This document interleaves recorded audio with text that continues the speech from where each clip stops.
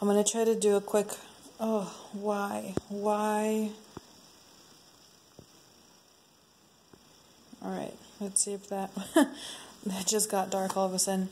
Anyways, I just wanted to make a quick video. I haven't posted anything in a while, so I just wanted to show you guys this that I'm really excited about. It's called the Delusions Creative Journal. Seriously?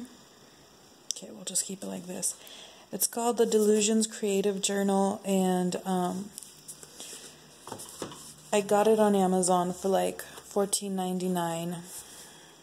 It looks like this. It's made out of some kind of hard cardboard, and it has this little notch at the top where you can put a pen.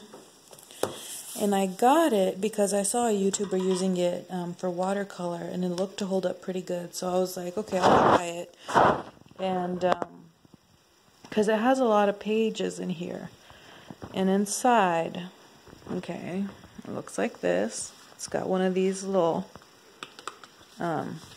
folders. And this is really thick. And this is really thick too. It's very sturdy. The reviews that I saw online were, I don't know, it just didn't seem as sturdy as I thought. So, let me see if this will focus. Yep, that's how you spell it, I think. And the paper in here is cardstock. I have some Winsor Newton Cotman on top and some Nevskaya Palitra Russian, the White Knights here. The texture of the paper is what you'd imagine cardstock to be. I can't really get it to focus well. Well, here, that's a little bit better. It's pretty smooth.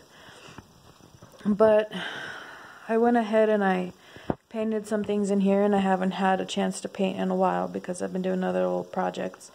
But it has held up pretty darn good. Okay, so I was doing these yesterday, and I did put a lot of water on especially this one. Like, you can see how much paint's on there. It's shiny. But, yeah. It doesn't warp too much, as you can see. That's not bad at all. And I mean, what more can you ask for, right? So that's that. It didn't say on there how many pages it comes with, but look at this.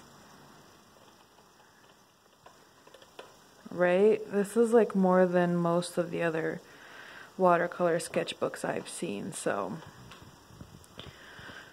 I'm pretty proud of this one. I'm finally getting a handle on how to watercolor water.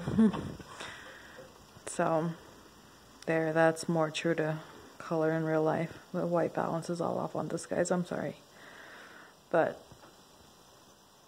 yeah. There it is. I hope you guys like it. I'm going to keep sketching in this book because I really like it, and I have a new brush coming in that I'm going to do a review on soon, so I'm really excited. These paints that I used in here, by the way, are these, right? There we go.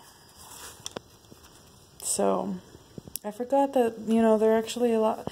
I don't know if the ones I had were just old or something, but they weren't working out very well. But these are actually, they're pretty good, the Cotmans. I'm shocked. I'm shocked.